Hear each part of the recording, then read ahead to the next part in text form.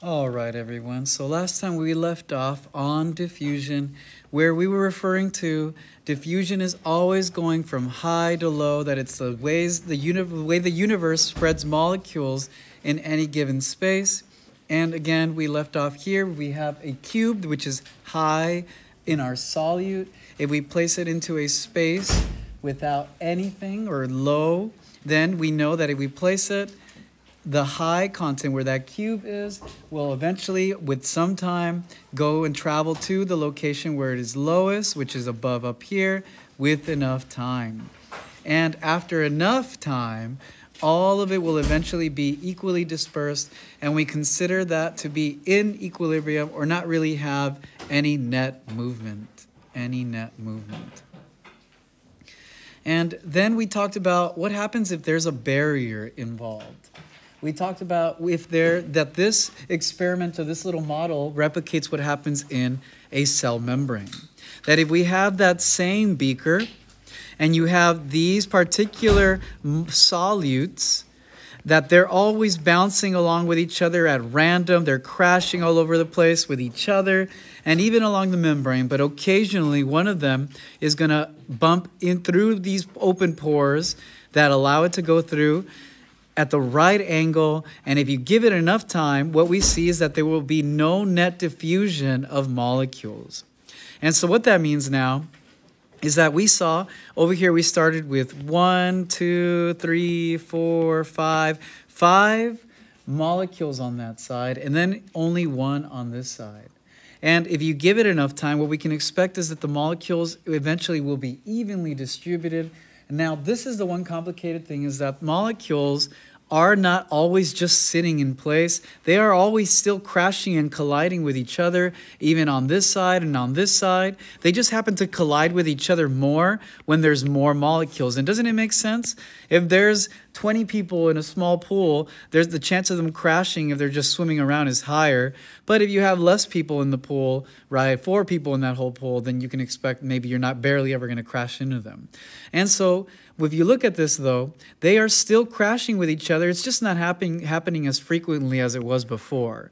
And so we consider molecules as having no net movement, not because they stop going across, but in fact, one will still go through, and as the other one goes through, one will go in. So that's why we still say that there is no net movement, and that's really because there's no net change in anything, meaning that no matter what, you will still always have 4 on each side.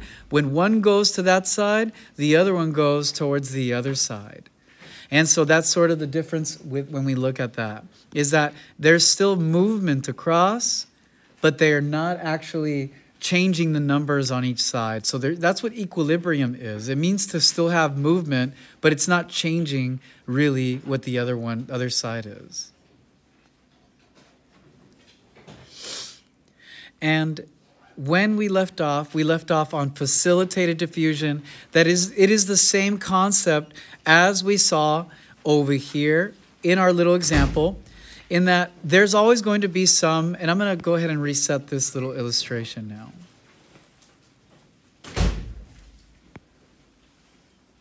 And when we look at this illustration, when we think about facilitated diffusion now, what would be the difference in this situation versus facilitated diffusion? And really all it really comes down to is that this plasma membrane fits or it allows for these pores or these objects or these solutes to go across much more easier, because now the pores are much larger. So it's facilitating diffusion because now they don't actually have to hit it at the perfect angle. They can just actually go in really easily because the pore size has increased. And so drawing it to how it's relevant into cell biology, is that barrier in our beaker in our previous example is our plasma membrane. Things that are lipid soluble can go through the lipid membrane because it's made of lipids. And so lipid-like molecules can travel through it because it's just like it, so it can diffuse through. But facilitated diffusion requires there to be some sort of protein increasing the pore size. And so now larger molecules that have more trouble diffusing through the plasma membrane, they may be able to go through this plasma membrane, but it's easier, it's facilitated better if they go through their channel proteins.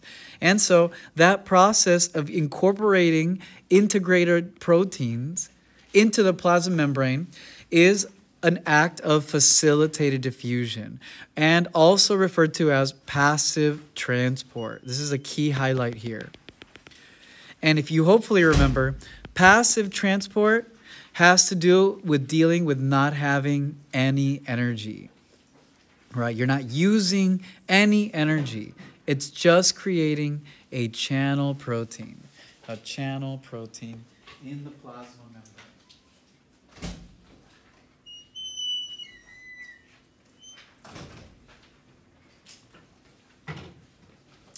And then when we look at this second segment here, the active transport segment.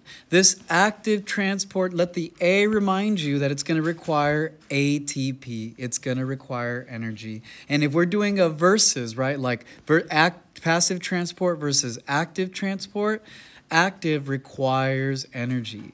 And because it requires energy, it can do something that the universe can't do, is that it can go from low to high with the use of energy. Again, the universe naturally, without any energy, will move one molecule from high to low. That's like a nature written in as true as gravity is.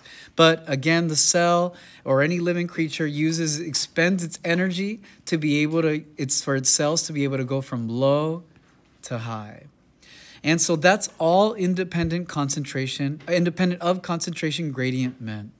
And a recap, if you don't remember what concentration gradient was, is that it always just meant high to low. When we saw in our first note, concentration gradient, it referred to things moving from high to low. That's where we sort of left off in total. So active transport goes from low to high. And that's all independent of concentration gradient means. Now, a useful ion pump is that this is an example of active transport. Before we actually break down the nitty-gritty of like what's going on with the arrows, what we have to do as students is that we have to register the most common ions. These you need to know and you need to register moving forward. You have sodium. That's what Na plus stands for. I would write that out, sodium. I guess I'll write it out here myself.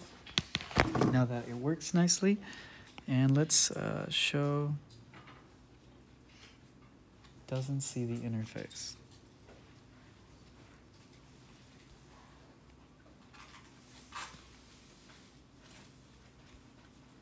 No, this one. Okay, it's not changing. Okay, so anyways, ion pumps. So this first one's going to be sodium.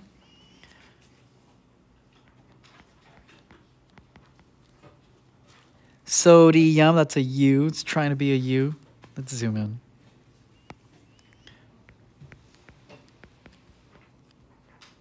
The K stands for potassium. The Ca2 plus is calcium. And Mg is magnesium. And this is their elemental name, not their ion name, but it's okay today. And these are just ones that we're going to be running into occasionally throughout the semester. And so it's important to know what these symbols mean. These are essentially the ions, like cations. If it's positive, remember from our set of notes about charges, that if it's positive, they are cations. If they're negative, they're anions. So these are all positive cations. They're the ion forms of the atom. And so with that, we can see now that this sodium-potassium ATPase is telling you exactly what's going to be involved. It's going to use sodium, it's going to use potassium, which is going to be Na+, and this K+, respectively, right? This one going with potassium, this one with sodium. And then we see ATPase. That's the name of the protein that's embedded in the plasma membrane because it utilizes our energy molecule produced by the mitochondria called the ATP. And so this is a special type of enzyme that can actually exchange sodium for potassium. And so if we look at our image here, you can see sodium is being moved from the inside to the outside. And so exchanges 3 intracellular, meaning in the cell. And they're moving towards the outside region where we have our extracellular fluid. They're traveling to the outside, so it changes 3 sodiums, and it brings in 2 potassiums with the use of ATP. That's all this means. 3 go out, extracellular, 2 potassiums go in, and it had to use ATP. This one will come back when we go into nervous, and a little bit into next week when we really get into a little more detail regarding facilitated and active transport. And then so since we are going to retouch on this next week when we go over what exactly cells secrete and things like that, so what I want you to do is pretend this doesn't exist here, and I'm just going to move this to the next packet I'm going to give you all next week. So you can go ahead and cross this off. I want you all to keep it simple today. Know the difference between facilitated diffusion and active transport, and we've done everything we need to enter into next week. Keeping it light, and then we get a little more complicated.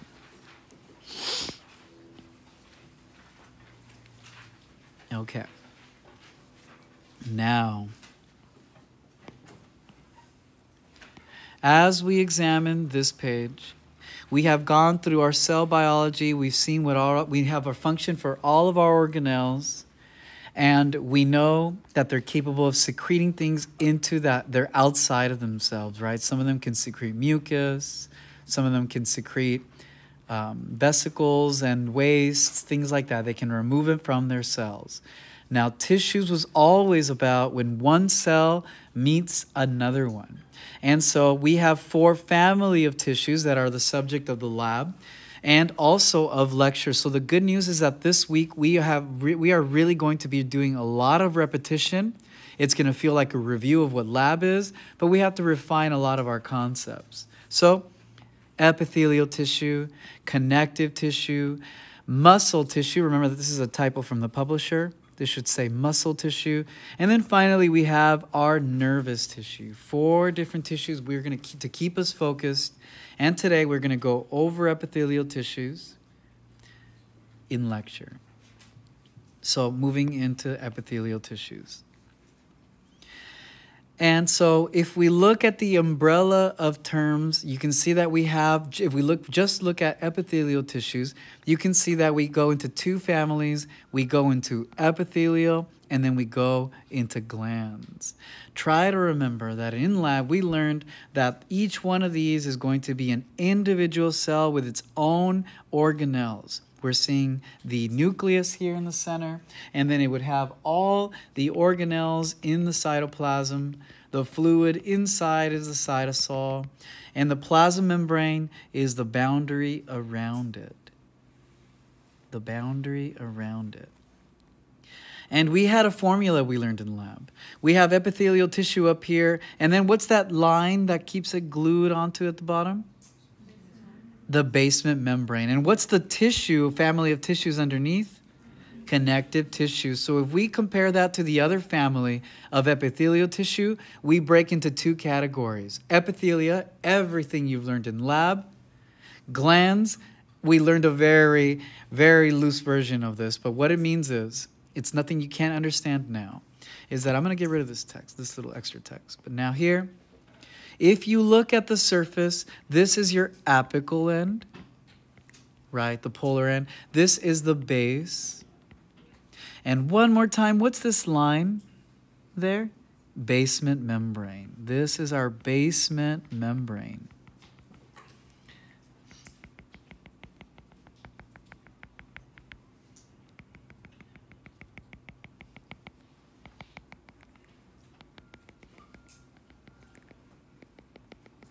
Basement membrane.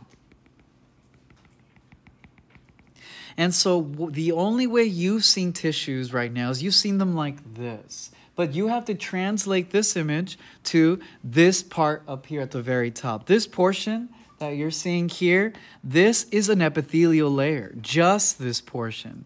And we know we have our basement membrane, and we know that underneath all epithelial tissue always lies the next connective family of tissues, connective tissue. That's all the CT means, is that everything here is connective tissue. So you're drawing your eyes to this region up top. This is all epithelial tissue. Looks like simple cuboidal to us, right? And what it does on the surfaces or linings is that it goes and embeds itself into connective tissue, and it serves as glands. And so we're going to see a lot of tissues will start off as one thing like stratified squamous, and then when you go inside a sweat pore on your skin, then you just have a little opening and your epithelial cells turn into glands. And then these will change, and it won't be stratified squamous anymore. It'll become, what's one of the popular ones that are loved to absorb and secrete? Anybody remember? Cuboidal cells. So cuboidal cells are absorbing and secreting. They're secreting, and remember, what's their location for cuboidal cells? Glands. So we're seeing now glands. And so epithelial has this weird thing that it serves as a lining or a boundary, and then it just happens to create a pore, and then that pore will create a brand new epithelial cell, some of the ones that you already know, and then they're going to secrete substances into this space, and then they'll make their way to the outside space here. And that's all we're going to see. And we're going to get into a little more detail when we get to that. But epithelial tissues can break apart into two branches, glands and epithelia. Epithelia and glands. We learned in lab that they are avascular. They don't have direct blood vessels linking into these spaces. They do not have nutrient supply being secreted into that space. The connective tissues below are responsible for providing nutrients there. So epithelial is described as avascular. They cover exposed areas, and they cover the inner lining of things. Exposed outer areas like our skin and the inner lining of things. And again, they can possess glands within the epithelium. That's what we're seeing here, is that the epithelial cells will just be a boundary. Normally, we've always seen it like this, just a boundary, and then all of a sudden, they just happen to go inside into the connective and form a unique gland, and then they're just continuous like that.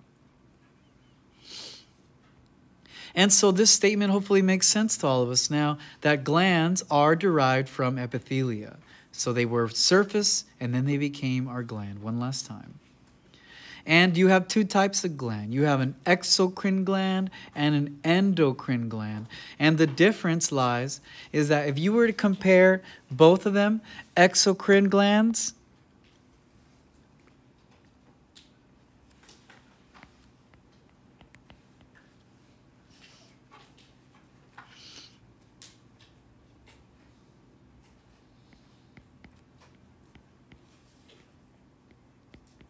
secrete out of duct. I'll explain what that means in a second. Endocrine. And I'm going to write in parentheses to remind you of the major endocrine, right? We've all heard of this word by now, that it involves hormones, it involves glands. And so hormones, they're required to be placed in the interstitial fluid. You know it as, right now, you know another word for this as extracellular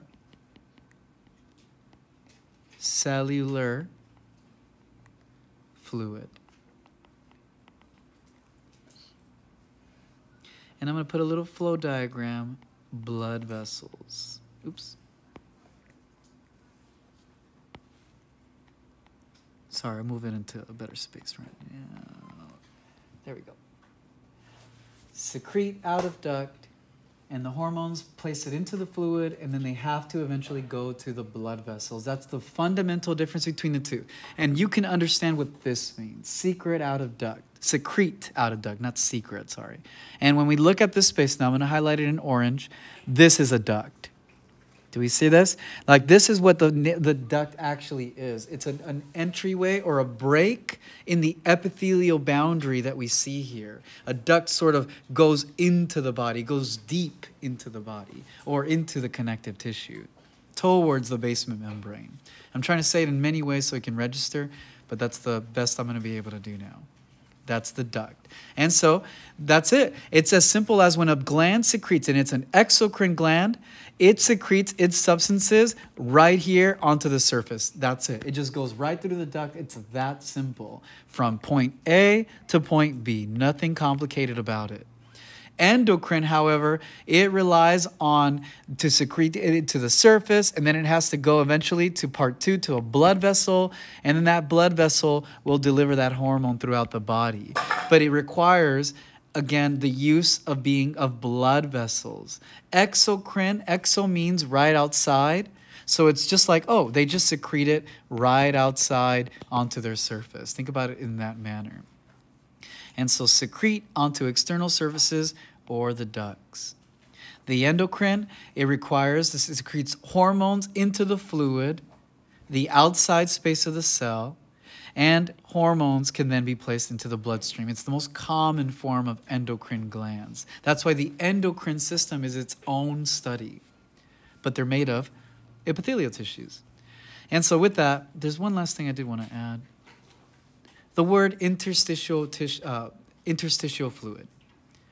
Now, we've learned so far, and you don't have to scroll back, but you've seen it before, that we saw previously that we had our plasma membrane, we had the inside of the cell, which was the cytoplasm, we had the outside of the cell called the extracellular fluid, and that's what interstitial fluid is that if you just think about extracellular fluid, it's sort of like thinking about just one cell. But remember that in this context, this is just one cell, and so the extracellular fluid of this one is going to be outside here. It may even be outside here because, it's just a fluid outside of this cell, extracellular fluid. Now, what does the word interstitial fluid mean? It's just the implication that all of this one's going to have a fluid. Then if it's a fluid, it's not different from this fluid. It's not different from this fluid. It's not different from this fluid. So this entire fluid space that they are all sharing is called interstitial fluid. That's all. If we translate it to this image, this is technically the interstitial fluid space of all of our epithelial cells that we see up here. So interstitial fluid just means the fluid that they're all in contact with. And that's really it for that. And so, some common things that are going to sound familiar is that we had our apical. We had our apical surface and our base of when we look at our epithelial tissue. That if we look at epithelial cells, we are seeing now, they're sort of broken up apart for us. We are seeing, what shaped cell is this? Columnar cell. So this is a columnar cell type here. And then if you see next to it, right next to it, there is another cell. I love this image because it shows the relationship. It shows their individuality in the sense that when you look at the inside of this cell, you can see, let's review our organelles. What's this large one? Nucleus, which has stained on all our tissues. It's always been that darker dot. What's inside of the nucleus? Our DNA, right? And DNA, what's the message that comes out from DNA? Messenger RNA. And that messenger RNA is going to go to what organelle?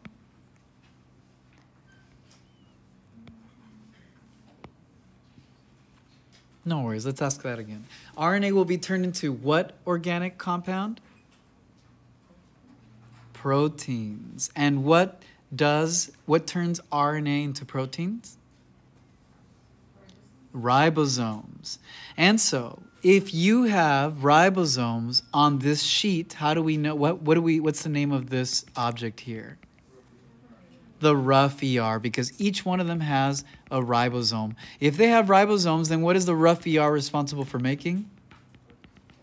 Proteins. Nice and simple, proteins. And what is the one without ribosomes called?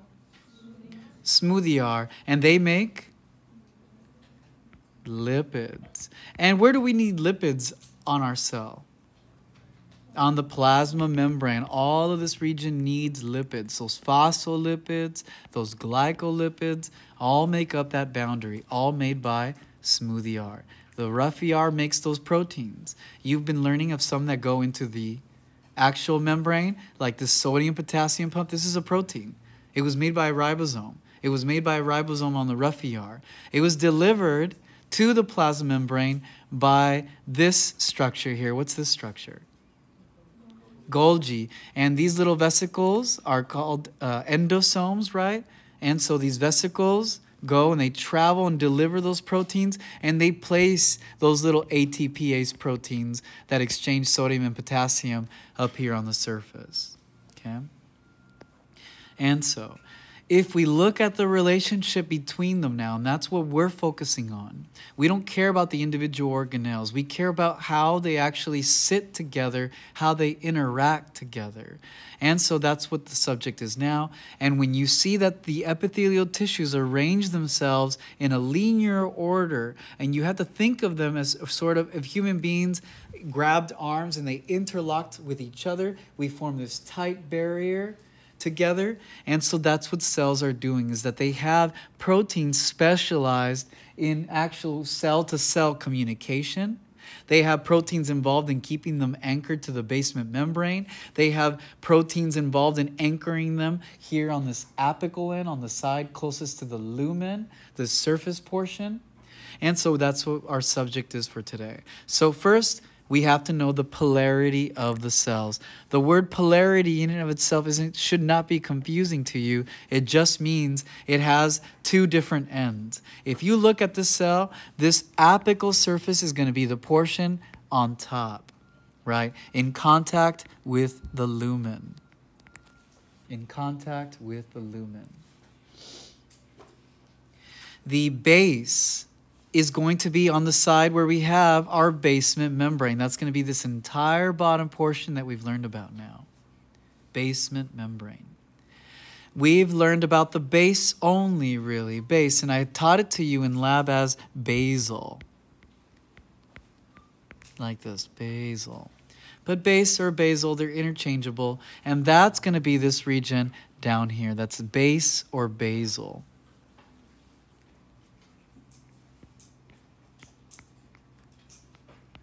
Now, basolateral is a combination of the word base and lateral, so it means base, but it also means the side. So you can see that that's another way of seeing your angles or your anatomical language being used.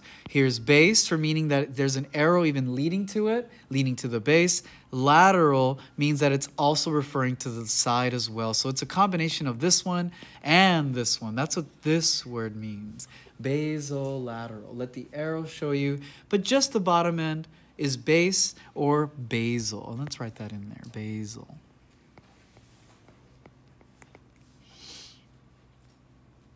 And that's the polarity. We have a top side and a bottom side, to speak simply. You're never going to encounter microvilli or cilia on the basal end or the basolateral surface. Why would you encounter it? So let the apical surface remind you that the lumen is up here, the open space, the inside of a tube, the lumen. So the lumen and the apical surface are always next to each other. That's the open space above, the open space above.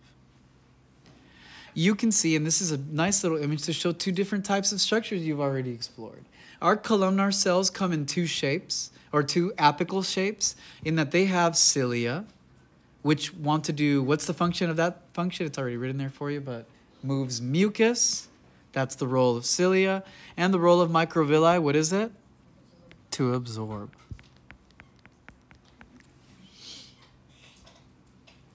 And so our columnar cells on their apical ends will have microvilli or cilia in contact with the lumen. They're either going to be moving mucus in the lumen, or they're going to be absorbing in the from the lumen, right? That's microvilli's job, is to absorb in this direction, and the cilia are responsible for moving the mucus in one direction. That's what they do, is that they move mucus. And so again, polarity just means to have differences on both ends. All right, so moving forward, and I guess just to give, that's the first little fundamental aspect. It's easier to talk about it after. The study of histology is studying tissues, and when cells work together, we refer to that as tissues. The subject for today of this packet ends on neural, so it's epithelial, muscle, and neural, so you're going to see a lot of intense overlap, so hopefully today you're feeling a little more relief in regards to how much content you have to absorb. So some functions, we have to know the functions of epithelial tissue. They provide a physical protection. A great example is our skin, which is going to be next week's topic. So protection against friction, abrasion. They help make us waterproof, like our skin doesn't allow water to exit the inside of my body to the outside. And they also are great at destroying biological agents. But this fact, I don't test you on this because it's a little difficult to visualize in our beginning end. So what's my favorite one is abrasion and protection from loss of water. So focus on these here. Those are the most important ones to me. They control permeability. That means that they decide what goes in. And you could even think to it in this case here. When you think about this cell, not everything's going to be absorbed in the microvilli. Not everything's going to go into the cell. Some stuff is going to go on the lumen. The microvilli are like, nope, I don't want it. Keep going. And they just keep going down the lumen, and then eventually they'll be removed from the body in a different way. So to be permeable, to be selectively permeable, means that they can decide what goes in. Because they have also specialized ATPase, right? They have those little proteins that take in sodium, they take out potassium at their own rate against the diffusion high to low, right? Those active transport proteins are deciding only sodium and potassium go in. We haven't even talked about calcium. Sometimes calcium can be on the surface, and they're like, nope, I don't care. Keep going, I don't care. So that's sort of an example of how those active facilitated proteins, those active proteins from active transport, that's how they're capable of bringing things in. They're deciding what goes in. They're being selective as to what goes into the cell. And they can also secrete things. We've seen how glands or these cells are capable of actual secretion of materials from vesicles through exocytosis. They're capable of releasing materials onto the outside lumen if they wanted to. So they have the ability to absorb and secrete. We're going to see that when we get to skin, that epithelial cells, they may not have blood vessels. They may be avascular, but one thing that they will have that's unique is that you'll see that some of them can actually have linkages. And I'm trying to draw this without over conflating this image. And I don't want you to focus on it right now because we're going to see a real example of it in a second. So I'm not going to draw anything into this image because I want this image to stay focused on the topics here. So all I'm going to say, when we get to skin, you're going to see that our stratified squamous tissue, which will be in a second, our stratified squamous epithelial has nerve endings in it. If it has nervous tissue in it, it's called neuroepithelia. Neuroepithelia. And we'll see an example of that next week. And I'll bring it right back, so don't worry. Produce special... Actually, let's write it in here. And I'm going to write C right here. C integument packet. And that's next week's packet. Just as a reminder.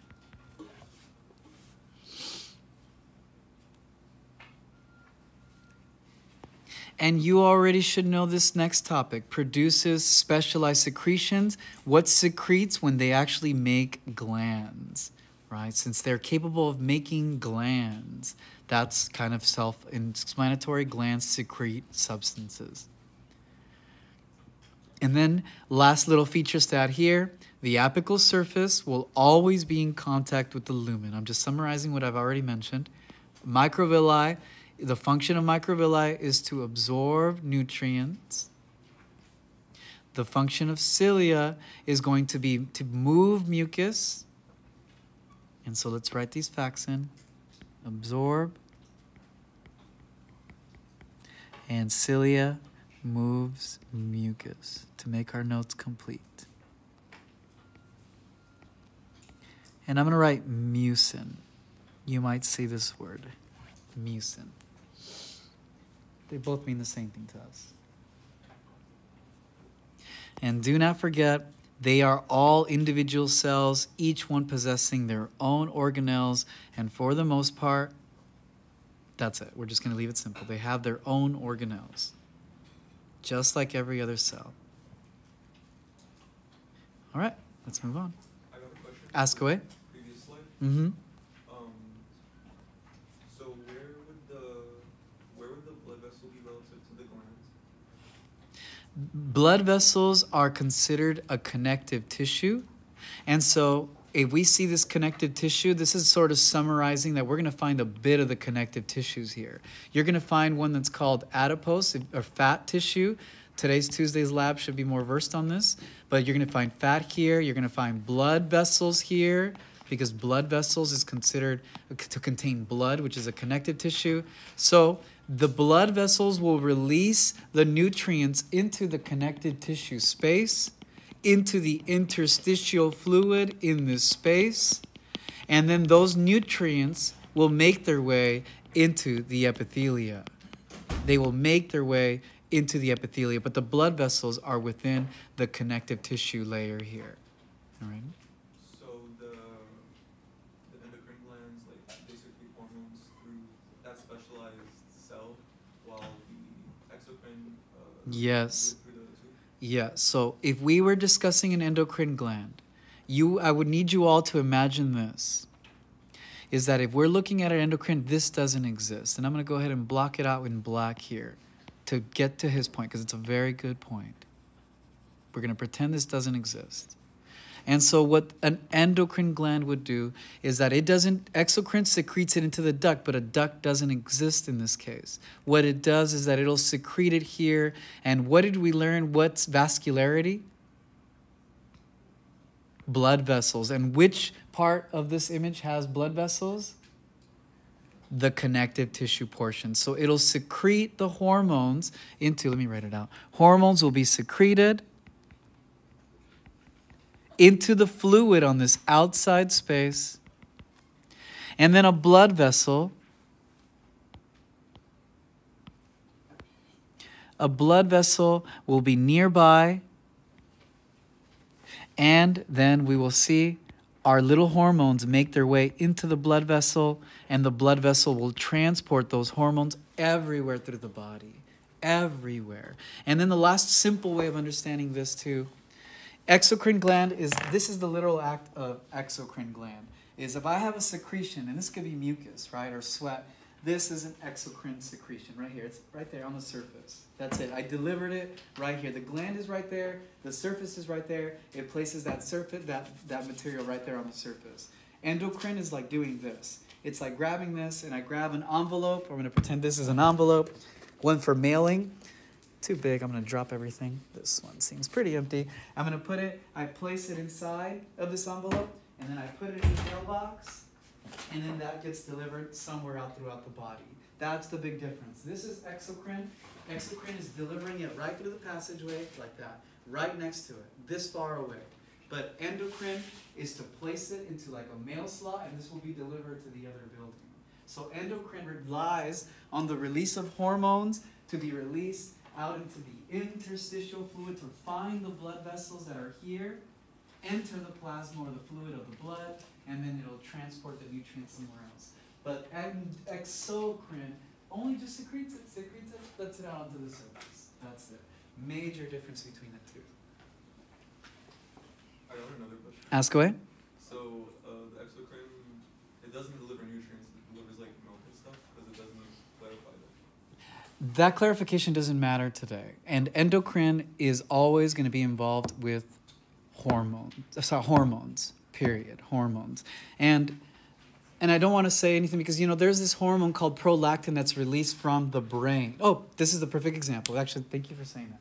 If you think about, there's this little gland in our brain, not really for males, but females, when they are breastfeeding, during that process, there's this hormone called prolactin released from the brain that finds its way into the blood vessels and travels to the blood vessels, goes to the mammary glands or to the breast, and then it encourages it to produce milk. That's an example of endocrine, communicated all the way from the brain down here.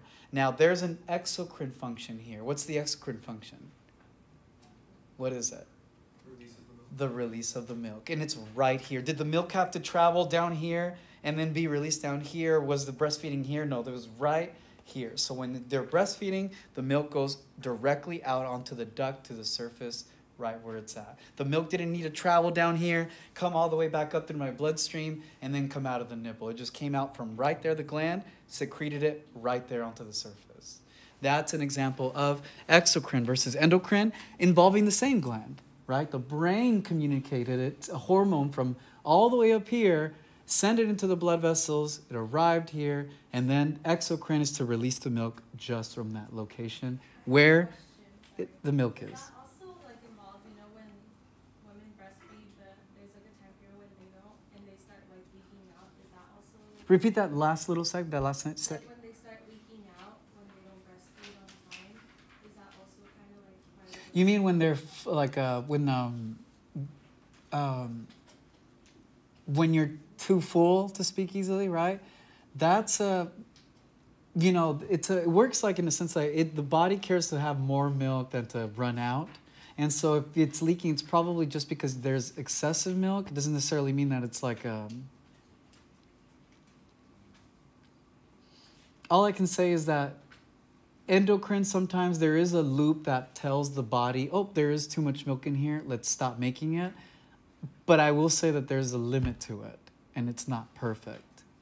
It's not perfect. It doesn't match the appetite of the child sometimes. Yes. So the rate of production can vary between every female, and the diet or the appetite of the child can vary. So I'm just going to say it just really isn't that it's being told to produce milk. Whether there is too much, it's a separate story. Okay. But thank you. That's an awesome question to talk about those two things. And so with that, let's move on to the attachment. So this is about intercellular connection. Let's break this word down. Between cells. Between cells. That's what intercellular means, between cells. So we're seeing how cells connect with each other. And so now these slides, I think I messed it up when I was putting them in a particular order, so I will require you to actually go to the next slide, and we're going to have to come back. But the good news is that there is an order to the numbering, so I would like to start there with the orders. That's the only reason why. So number 1 is going to be our hemidesmosomes. And our hemidesmosomes are going to be a protein network that keep it bound to the base, and that boundary was the basement membrane. And you have now learned how our cells stay anchored to the basement membrane, is that they rely on these tiny connections called hemidesmosomes that link to our plasma membrane. Now, our basement membrane is comprised of 2 parts. 2 parts. And they are written for you here. Here's part 1. And here's part 2. It has, if we zoom in down here to this image below, this is a zoomed up image of our hemidesmosomes. A zoomed up image of our hemidesmosomes. And what we encounter is that our basement membrane has 2 layers to it. It has what we refer to as a basal lamina. And doesn't this word sound familiar? Basal. Lamina is like a word to mean sheet in Latin. So basal sheet is going to be the one that's right on the basal side of the cell. If we apply it to a larger picture, this upper end of that basement membrane, which is going to be, again, this segment in blue down here, it's broken apart into two segments. The part that's in contact with the base of the cell is called the basal lamina. Maybe now you know why I let you call it basal end. Basal lamina. And it's made out of a few things that you learned about already. It's made out of proteins with a sugar molecule attached to it, glycoproteins. And it's made, or it's always going to be on the basal surface of cells, okay? Meaning in contact with the bottom of the cell. The reticular lamina is going to be the second portion of that connection. This is going to be in contact with the connective tissue below, and it is called reticular lamina, as shown on your diagram. It's already labeled there on your diagram below. And this is where you're going to encounter protein fibers, which are going to be we're going to see this a lot in connective tissue. We'll get to it. And otherwise, that's what keeps it bound. And it also limits diffusion. It's what's regulating diffusion.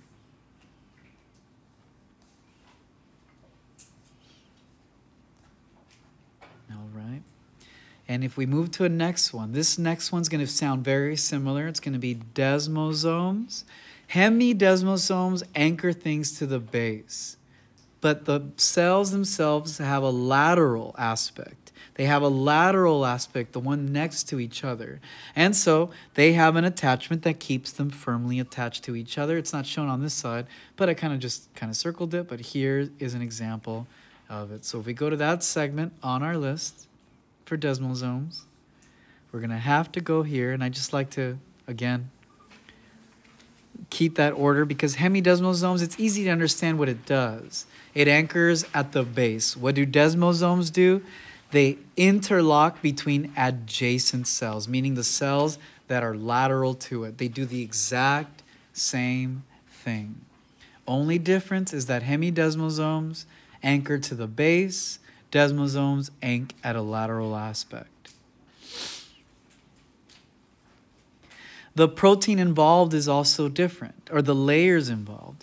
Desmosomes had a basal lamina, it had a reticular lamina, but the desmosomes, all they have is something called cell adhesion molecules, or for short, CAMs. And what is the word, what's an adhesive? Anybody know what that word means? A glue. So this is literally protein molecules that serve as glue. That's all an adhesion molecule is, something that keeps it glued together. And what keeps it glued is another combination of proteins and carbohydrates. And this you can cross off. But this is actually what gives it its very sticky texture.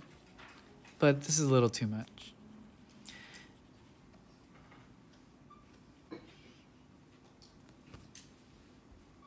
And it doesn't allow them to move across. One of my favorite ways to think about desmosomes is that when we look at tile, you can see the cracks, but if you throw liquid, you'll see that it won't necessarily let the liquid just go right through it, and it'll just sort of leave the liquid through the crack on top. And so that's sort of what you're sort of seeing is being used, what the desmosomes do for the cell, is that it provides a very tight attachment. And so it makes sense that we're going to find it on the superficial layers of the skin in the stratified squamous. That's what makes stratified squamous epithelia so useful, because all the cells are so bound together so tightly because of desmosomes. And let's see. Now our next one, number 2. And I know I went just out of order for that one, but I'll change it and update the slides. Now, when we look at tight junctions, these tight junctions are going to be doing exactly what they're going to be. They're going to form a site of attachment on the apical end of our cells. On the apical end of our cells, they prevent solutes from going through this initial area, right? Because water is going to be on this end of the lumen. When you drink water, it's going through your GI tract. You sometimes don't need to be absorbing water. You don't need to be, your mucus doesn't need to be going between the cracks of your cell. And so what tight junctions do is that they're preventing any passageway of all those fluids and all those solutes from going in between the lateral sides of the plasma membranes. And just want to reiterate something here. That when you're looking at this diagram, that this outer boundary is the plasma membrane of this cell. This is the plasma membrane of this cell, the cell next to it. And so when we look at tight junctions, they're preventing the flow of things between the plasma membrane space. So tight junctions are sort of blocking anything from entering that space between the plasma membranes. And that's what this note means, is that they do so by interlocking the plasma membrane. Let's zoom in. This is a picked up, we blow up this image, you're seeing this, and this is the plasma membrane. I'm going to write it in actually. This is the plasma membrane of one cell.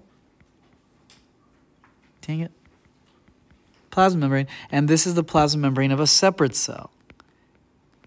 And what it's kind of doing is stitching them together. Tight junctions.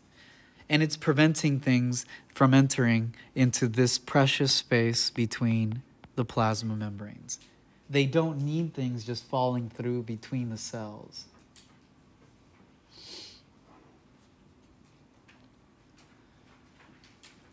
And so our interlocking membrane proteins are the ones that are keeping them anchored together. That little highlight that we're seeing here.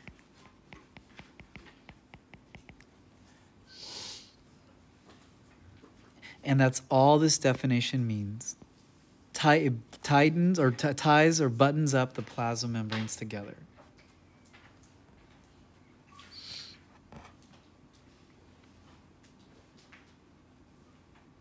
This little point, I feel like I say it, I read it, when you take things out, they sound like they make sense, but this could be complicated. But again, this is the simple explanation for this is it prevents things from falling in between the space between the plasma membrane. That's all that third point is. So if you want to make a point to yourself for this bracketed point there, is that it just prevents things from going between the plasma membranes. And this fact, I hate that it's here. I'm going to make you cross it out, this. A lot of tissues have it. It's not just there. I don't know why they, I didn't notice that the first time. All right. And then the last thing I'm going to add, take off here, is I want you to remove the adhesion belt. I want you to remove it. You do not need to know this. And it's only because I'm feeling a little generous. And even if you see the definition, it sort of does the same thing. It reinforces tight junctions. They just happen to be made of something different. But you know what? We're learning, and this is already complicated enough. So I'm going to take this one off. And you don't have to worry about adhesion belts on any one of your slides. So you can get rid of adhesion belts. We do not care. We do not care. And now there is one last one. Gap junctions. Gap junctions is our last one, and the associated term is connexons. Connexons, what they're responsible for is that they are pores between cells. If we put it together on our big picture, well, we look at it first here, you can see this would be cell number one, this would be a separate cell, and they're able to share materials through the connexons, which make up the gap junctions. And if we look at it in our little diagram, you can see that's the pores that go through there. They are sort of these little canals between the cells. Between the cells. So that's the big difference between gap junctions and say the gap junctions and the tight junctions, yes, is that the tight junctions are knitted together just to prevent things from flowing in the middle of the spaces, and then the gap junctions want communication between each other. Big difference there. That's what gap junctions do. And so assist in chemical communication. This little bit here is a little bit of extracellular bio that you don't need, or beading of cilia. You do not need that fact. And this could be a little more confusing than I really would like you to be, so do not worry about this. When we get to respiratory, maybe I'll bring it back. And so with that, I guess that's really it. This is another fact that I'm going to need you to remove as well. I'm just trying to make this as easily comprehensible without adding too much. So I'll remove it for next semester. And then to make a full summary of all of this, remember that these are all going to be things that are found in epithelial tissues, not in connective, not in nervous.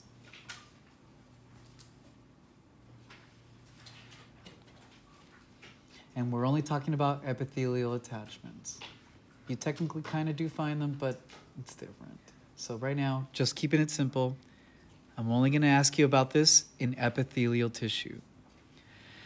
Okay, I hope everybody's got that. And then don't forget our fact that epithelia lacks blood vessels. And here's that last little fact. It requires an attachment to an underlying connective tissue. This is just a sentence to describe that you need blood vessels in the underlying connective tissue in order for these cells to get the materials they need to make more of themselves, to create secretions, to repair. They have to be attached to a connective tissue and a basement membrane below it on the basal side. On the basal side. All right, I think I got everything. I think I removed everything you will not need. And let's move on. And now the last bit of the class is everything you already know. It's going to be a nice little refresher for your lab exam leading to next week. We're going to retouch on the epithelial tissues, and we're going to add a little bit of extra little tiny facts that you need for lecture. But I'm going to try to stay focused on what we know in lab, so that way we can use the same facts for both the lecture and the lab exam. So recall in lab that you should be pros at this now, that you have a layout or an arrangement of cells, right? So I'm going to write layout. I'm going to change this to green. And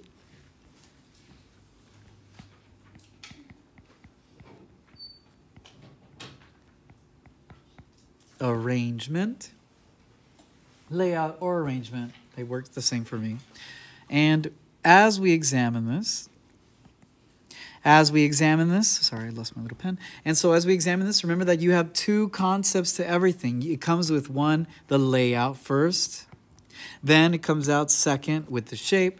And so to see if any of you remember, can any of you draw simple squamous? Underneath your paper somewhere, draw simple squamous for me. Just like 6 or 7 cells. And then draw stratified squamous.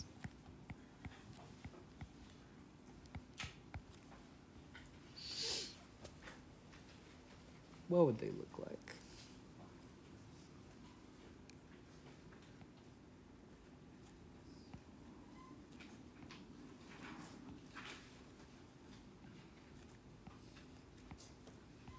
Right? Hopefully we drew something similar like that. Flattened cells, and stratified squamous would be cells that become flat. They might be a little rounded, but they're flat for the most part. And they're stacked on top of each other. Right? The cell type is going to be squamous cell, but the way that they're arranged is how many layers you have. So this one has at least 2 layers, 2 layers. So stratified means to be layered. And so the theme is continuous, that all you have to do is if you have a simple cuboidal, you're changing your shape. If you have a simple squamous, you have that shape. If you have simple cuboidal, you're substituting for that shape. Simple columnar, you're substituting for that shape. Exactly like we did in lab. Okay, so this shouldn't be anything new. And now, fun facts. We have ventral body cavities, one that wraps around the heart, and it has a parietal wall and a visceral wall. Does anybody know what that cavity that surrounds the heart is called? Do we remember? Pericardial cavity. What was the cavity that wraps around the lungs? Pleural cavity. And what is it made out of? You now know. It is made out of simple squamous, and that's what mesothelia is. It is the pericardial cavity, the pleural cavity. I'm going to write that little note here. Pericardial cavity. It is the pleural cavity. Pleural. Dang it. I forget that I can zoom in and write better on this. Let's see. Oh, dang it. Wrong thing. And let's redo this.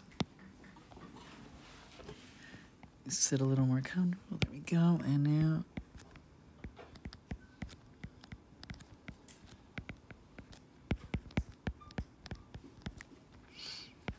And peritoneal. The pericardial wraps around what? The pleura. And the peritoneal. We're missing a word here, starts with a V. Viscera, very nice. The digestive organs. Every single organ you have is protected by a membrane that has a little lubricated fluid inside. They're called serous fluid. I'll show you pictures of it next week when we come back, but if it's a lecture thing. But otherwise, that simple squamous is called mesothelium. Mesothelium. The inside of blood vessels, and I'm going to draw this here for you. Hopefully you're all good drawers. I'm just kidding, I'm not a good drawer. So here, that's a blood vessel. And inside, you would encounter simple squamous lining the inside of it.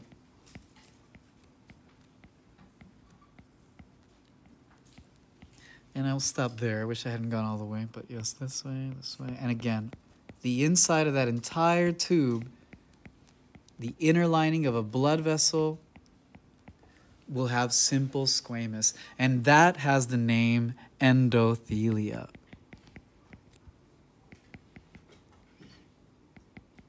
Thelium is plural, but all of these are endothelium, the inner lining. You just have inside of your blood vessels a simple line of squamous cells. And what was squamous cells? What was their specialty? What was like their superpower? What they provide for the body? What are they great at? Because they're so thin. Diffusion, good. And so if we look at our notes, functions, one of them that we saw in diffusion. So gases can go through it. They allow things to go through them faster because they're so slim. So they can just absorb gases, diffuse gases. I'll just leave it like that. And reduction of friction. Where do we see this example of reduction of friction?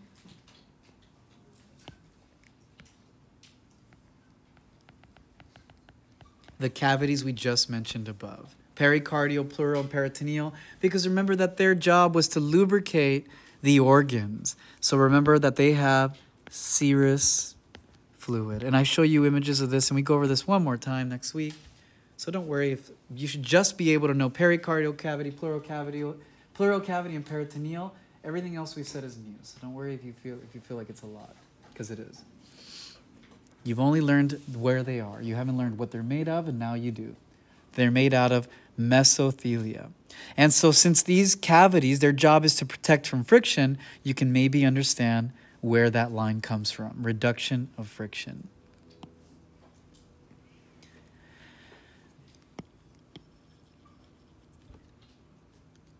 And I hate the way this is phrased.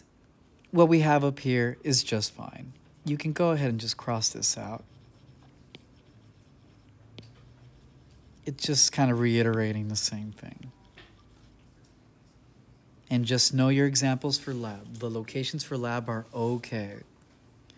And so with the diagram, here is your your mesothelia is going to be making up this region here. That's going to make up the cavities that hold your organ. It's going to be the one that holds the actual heart itself, the cavity. And now, this is maybe a little confusing because you're looking at the heart, but does anybody know what the major artery that comes out of your heart is called? The aorta. And the aorta is a blood vessel. So the inside lining, I know might not be able to zoom in as much as me here, but you would have your squamous cells on the lining like so, making up your blood vessels, and that's going to be our endothelia. And if we have vascularity, wherever we have the cardiovascular system, which is only in two places, blood vessels and the heart, the inner lining of the heart is actually made out of the same thing. So you encounter endothelia. But if you wanted, since I really want everything to be easy to approach, you only really have to know for our exam that it's found in the blood vessels. That's really the only fact that I'll test you on. I won't ask you about the inner lining of the heart. When we get to cardiovascular, we'll do that. But today, just endothelia. And mesothelia, again, will be all the cavities that contain fluid, serous fluid. Now, when we look at this tissue, you can see that you're seeing the side of it here, that this is a lateral view of the cell. This is the squamous shape, that flat cell that we're looking at. But you got to remember that we only can see on our pictures, for the most part, a 2D image most of the time. And let's actually, do I have it in here? Let's actually see. I'm going to use your lab notes for a second, if I have them in this good notes.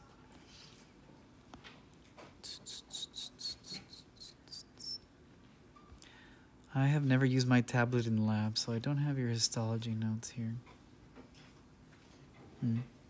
All right, let's keep going.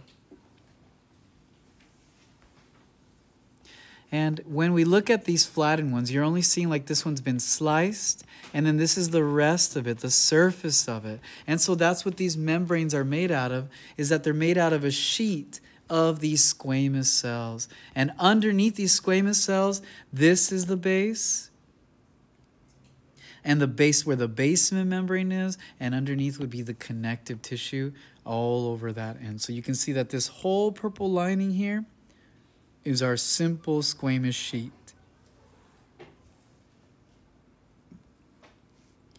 And so you're going to encounter two viewpoints. In lab, you encounter the alveolar viewpoint.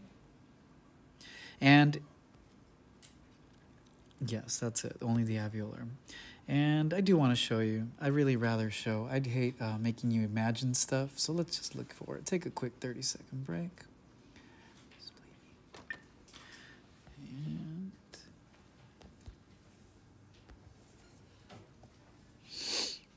And we are almost done.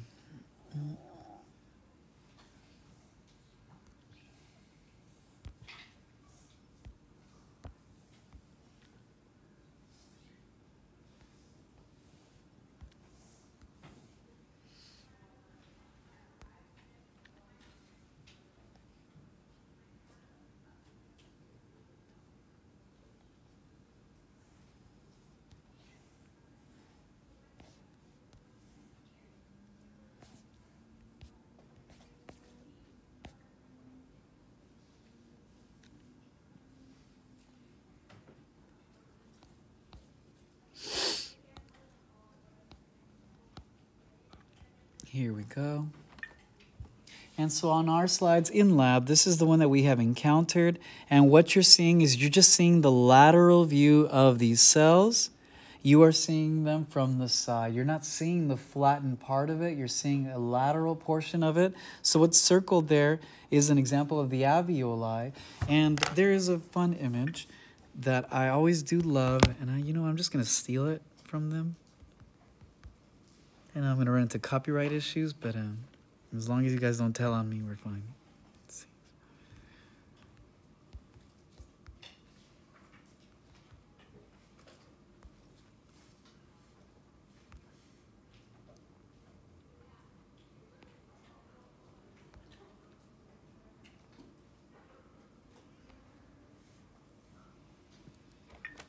And so these are little structures that you find in your lungs that are found there at the ends of the trees. And these simple squamous are great for gas diffusion. And can I write on this page? No, I can't. Let's...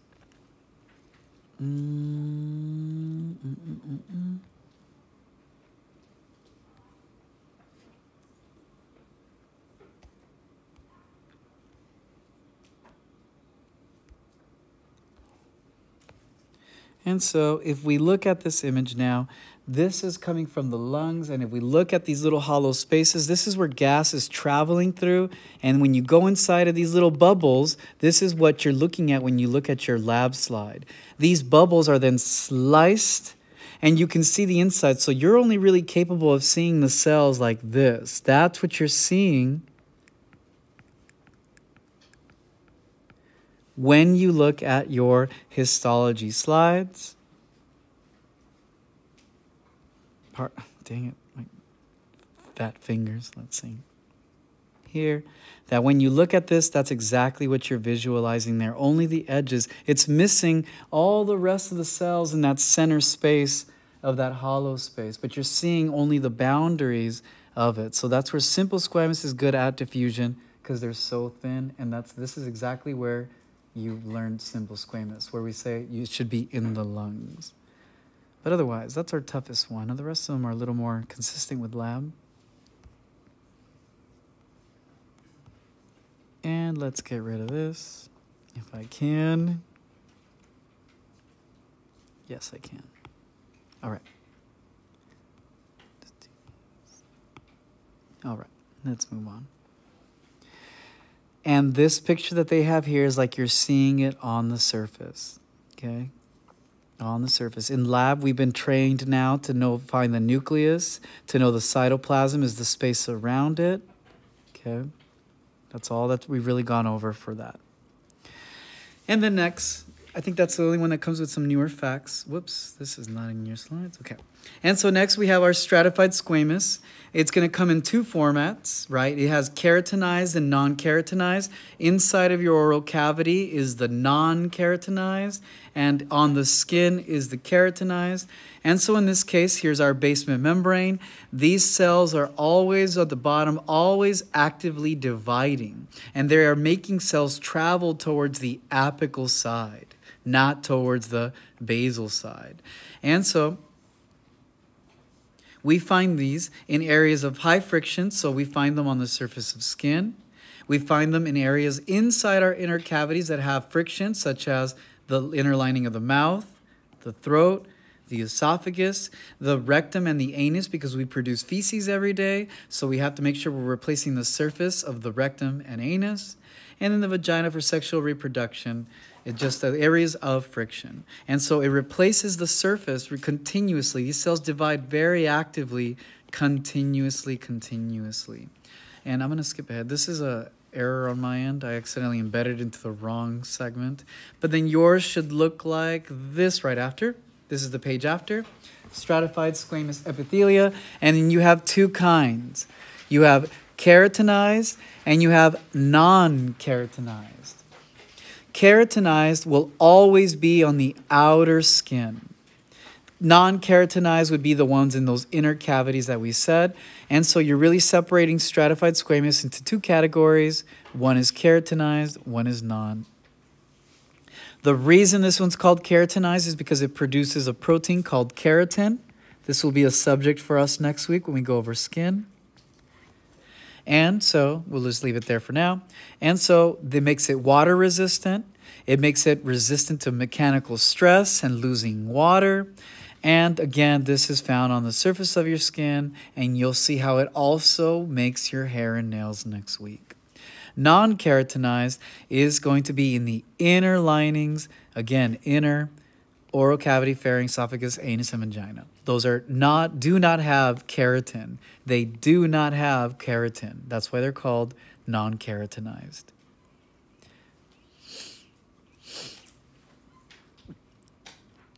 And since we do have time, because I only have 5 more tissues to really do, this is the beautiful picture of the summary of what you're going to learn next week, and a lot of this you already know. Tuesday lab, you might know a little bit more today. What does this look like to us? This is attached to our hairs, and it gives us goosebumps without our control. What type of tissue is that? Involuntary. What are our 3 muscles? Skeletal. The one around the heart is. And then the one that we don't control but moves other stuff like digestive tract, smooth. This is an example of muscle, smooth muscle. causing goosebumps. It's attached to hair. And if you look at the skin next, this is what we're going to be learning about, is breaking apart this image. What's this line here? The basement membrane. So that means, what's above that line, in this direction? What family of tissue? Epithelial tissue. We are learning about stratified squamous. So here you're seeing all of the squamous cells dividing, forming this dead skin layer up top. And not just that. This hair, if you go downwards, you'll see it goes, and then there's a duct here. So what the heck is this thing then? It's a gland.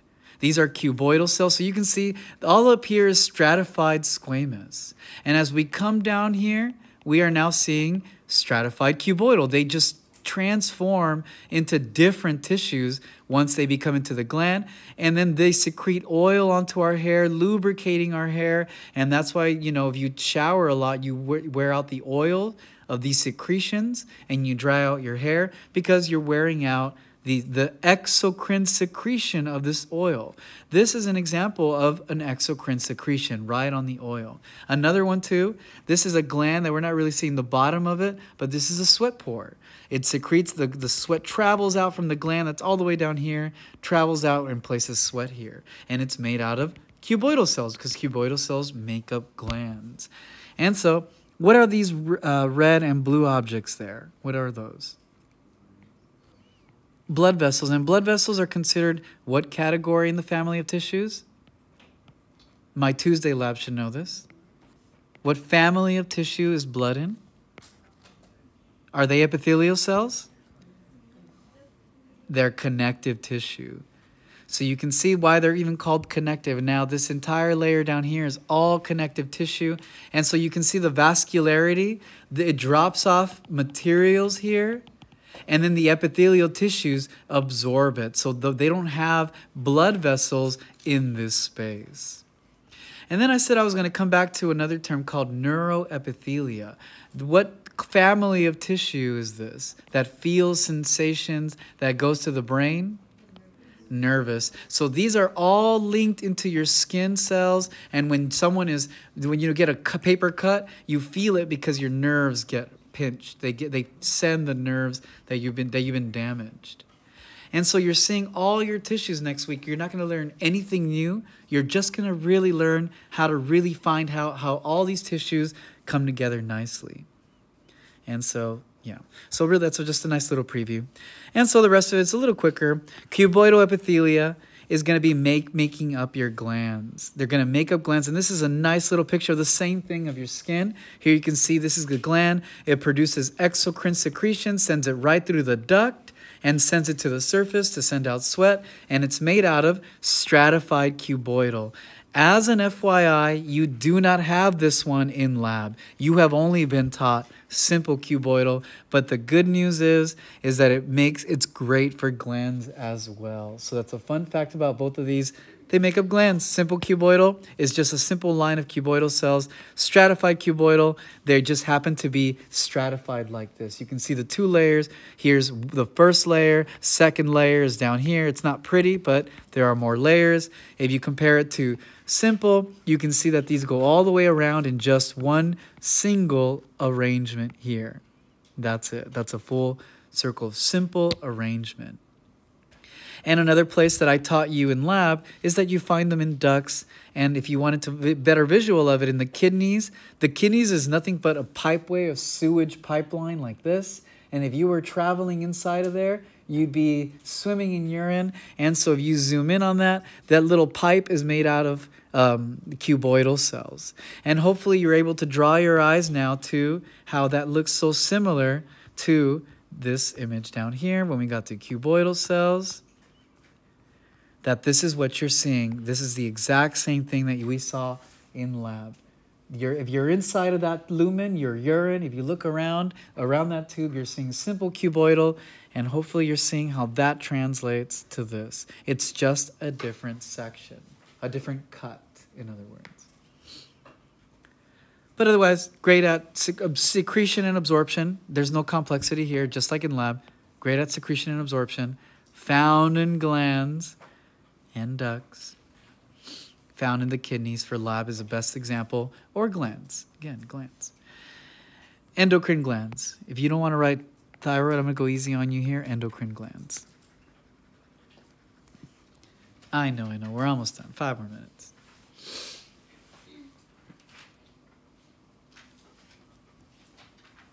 And then this will matter next week. You might as well learn it this today. Found in sweat ducts underneath the skin. Found in sweat glands. Some glands may be simple. Some glands may be stratified. Right now, you don't care about which one's which. Just an FYI. All right. And so let's move forward. Transitional epithelia found in the urinary bladder. It expands. Everything you know for lab translates well here. The location, what it does is that it expands when the bladder is full. Here's a nice little picture of an empty bladder, and then there's one that's full. And then there are dimensional changes. You can see that when it's full, it tends to be like longer. And then when it's stretched, it slims out in that direction. Otherwise, everything you know for lab is there. Simple columnar. These are going to be found in the digestive tract. They're going to be the ones that can contain microvilli, great for absorption. There's a base membrane underneath. Absolutely nothing different from lab, which is the good news. Do not forget to be able to apply the word apical, that you have microvilli on the apical end. And then pseudo-stratified columnar found in the trachea, in the windpipe. And so if you look at that inner lining, you'll be seeing this. And pseudo-stratified is falsely stacked columnar cells. They have cilia, which move mucus, which makes sense. It's always moving mucus back out so you can swallow it in the esophagus, or it's moving mucus out so you can spit out a loogie out of your mouth. And so pseudo-stratified, that's its function, is to move mucus in the airway. Nothing different from lab.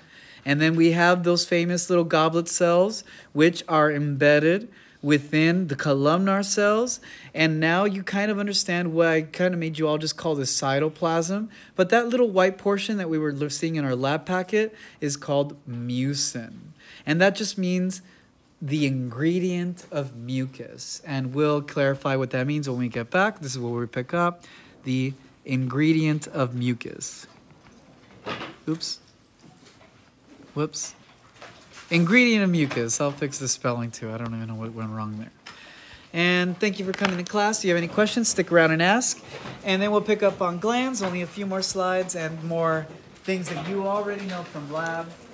And Thursday, we go over connective tissues in lab and in lecture. Study. Use your lecture notes and your lab at the same time.